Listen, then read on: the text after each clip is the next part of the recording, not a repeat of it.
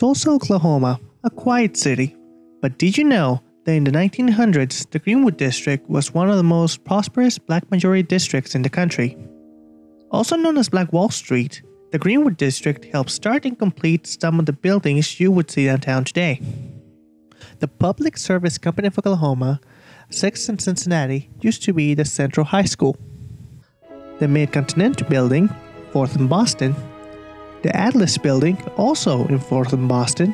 The St. Clair Building, in 4th in Maine. Old City Hall, in 6th in Cincinnati. The First International Bank of Oklahoma, 3rd in Maine. And the famous Maya Hotel, 4th in Maine. But during Memorial Day in 1921, one of the most devastating events in history occurred, the Tulsa Race Riot. It all started simply because a young black man walked into an elevator inside Rainberg's clothing store. What actually happened remains a mystery since witnesses all have different interpretations of what actually happened. What most people say is that the black man sexually assaulted the white female operator. The incident led to an uproar of the white community, which led to the arrest of the black man involved and was taken to court. Dozens of people gathered outside the courthouse, some asking for answers while others demanded that he be lynched. Hostility and bloodlust filled the air. In order to protect a fellow neighbor, black residents took up arms and formed a protective line between the crowd and the courthouse where the suspect was locked up. Being more worried about the line of armed men in front of the courthouse, the police department decided to confront them. There was a struggle between an officer and a civilian while trying to confiscate a rifle. A shot was misfired and the crowd completely lost it.